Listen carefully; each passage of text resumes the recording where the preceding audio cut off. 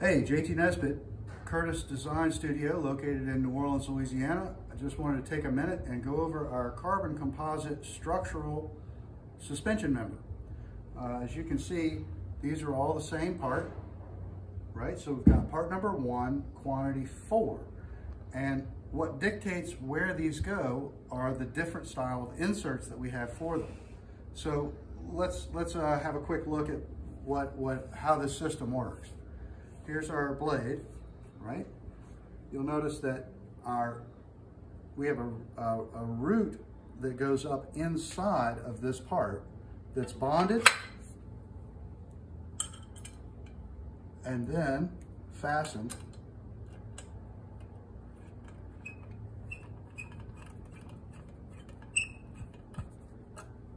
with 4 fasteners. So these parts are all universal. Now, if we want to take this girder blade and make this a girder blade that bears a brake, I would select this dropout. It's exactly the same system.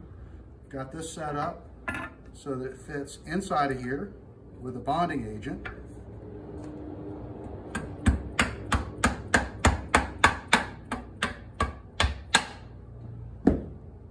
So we put adhesive,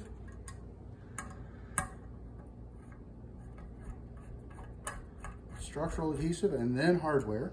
And now we're set up for a front right-hand side that has the brake caliper.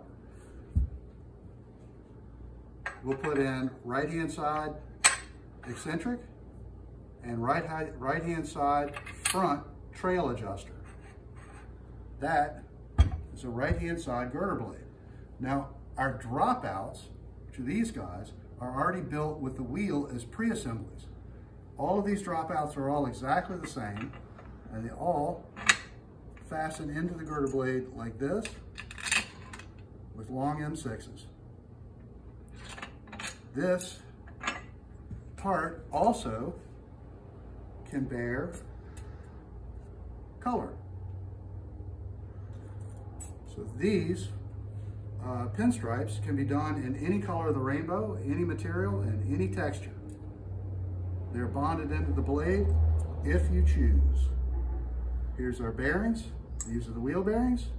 And if this is a front girder blade, which it is, then we use this needle roller bearing pressed into this location.